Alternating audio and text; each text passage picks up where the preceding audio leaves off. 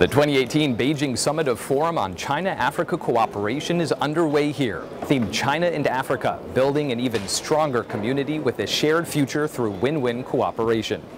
Chinese President Xi Jinping delivered a keynote speech at the opening ceremony Monday afternoon. Xi opened his speech by making it clear that China has always treated African countries as equal partners and brotherly friends, and that China-Africa solidarity can't be undermined. The Chinese and African people have the final say regarding their bilateral cooperation, and no one can deny the achievements that have been made. China, he said, respects, loves, and supports Africa and pledges to follow a 5-no approach. No interference in African countries' pursuit of development paths that fit their national conditions. No interference in African countries' internal affairs. No imposition of our will on African countries. No attachment of political strings to assistance to Africa. And no seeking of selfish political gains in investment and financing cooperation with Africa.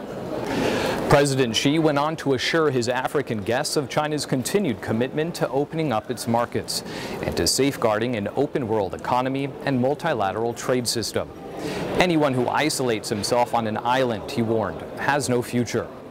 The massive forum, packed with more than 50 African leaders, UN Secretary General Antonio Guterres and other foreign dignitaries, applauded as Xi hailed the very real benefits that have been achieved through China-Africa cooperation in combating poverty, increasing incomes, and bettering people's lives.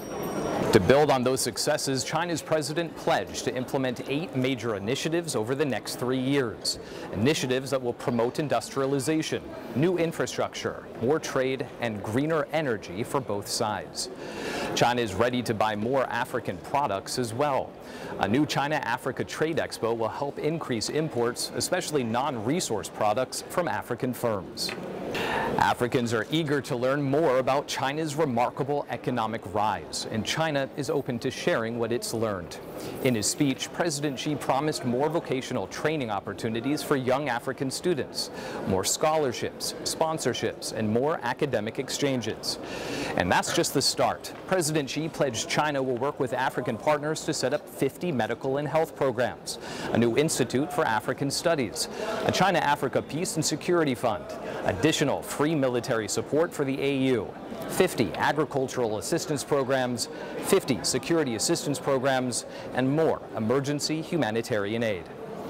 Going forward, China will also spearhead 50 innovative projects to help Africans protect their environment, their land, and their seas, with a focus on wildlife protection and desertification prevention and control.